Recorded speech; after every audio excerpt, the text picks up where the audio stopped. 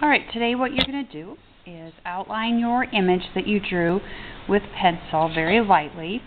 You're going to outline it with black glue. Now the black glue can be a little tricky. I've just put it in a regular Elmer's glue bottle, and if you notice the cap gets really gummed up really easily, I would suggest that you first just hold it upside down, don't hardly squeeze it, and then just drag, okay? Because you want a thin line. And you'll get little beads on here as well, which is fine. But I'm always turning my paper so that I'm not going to drag my hand through the glue, because that will smear it as well. So I'm going to show you. I'll just start here, and then I'm going to try to follow my lines as best I can. And then always have paper towels ready to go so that you can wipe the tip of it off. And because I couldn't really see because the camera was in my way, I'm going to come back in there and fill that in.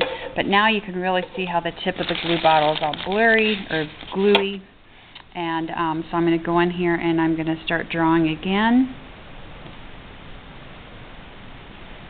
And I'm going to wipe again. So you're going to go through quite a few paper towels here.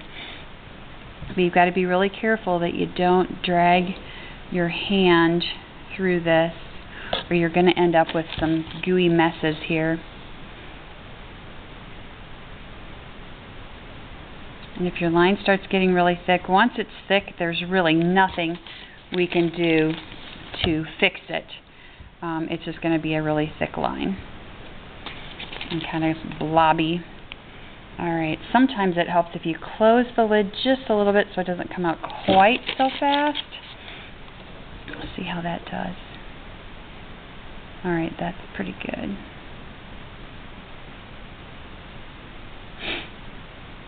Alright, so it's getting a little bit too messy on the tip. Wipe it off. Try it again. Yeah, that got really blobby. But there's really not a lot I can do to fix it at this point. Try to drag the glue bottle along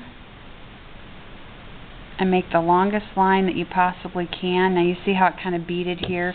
I am not even going to worry about that, because if I go back in and try to fill it in, it's going to make it really thick line, way thicker than what I want.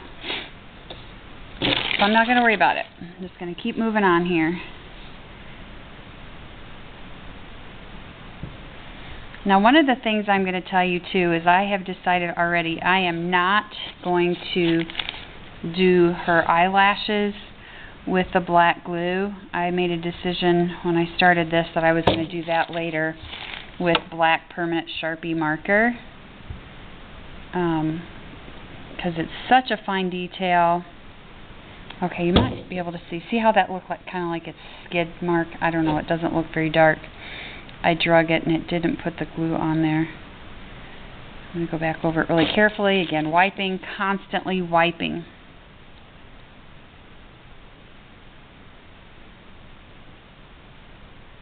Alright, I think you get the idea. You're just going to keep going, going, going till you get the whole thing done.